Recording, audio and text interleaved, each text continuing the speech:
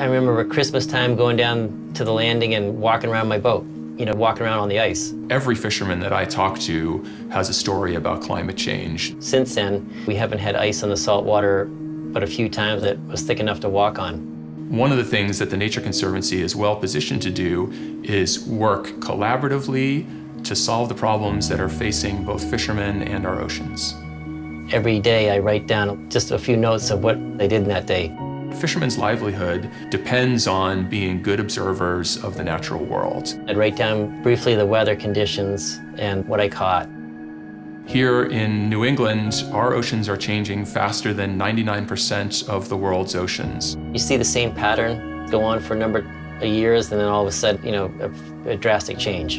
In some cases, fish like Atlantic cod are moving to the north away from our waters, and in other cases, fish like black sea bass suddenly have become a really active fishery.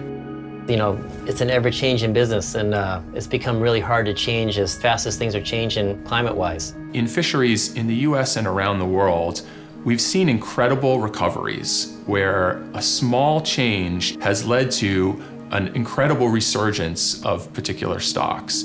Nature is amazing at solving its own problems if we just give it a little bit of a chance.